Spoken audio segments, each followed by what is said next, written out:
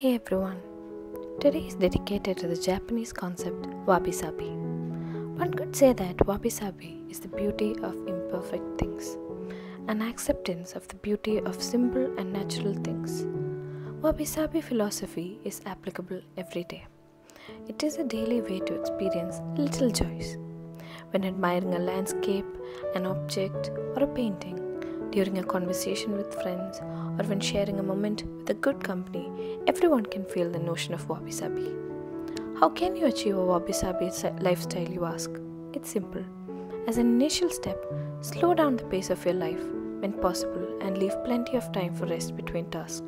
Prevent overwhelm by refusing to glorify the busyness that can lead to chronic stress and poor mental health. Another thing to try is to learn to appreciate the signs of the passage of time and the beauty of aging in yourself and others. A Wabi-Sabi lifestyle prizes maturity, depth, and wisdom over the vitality of youth. Stay happy, and I'll see you soon. Bye.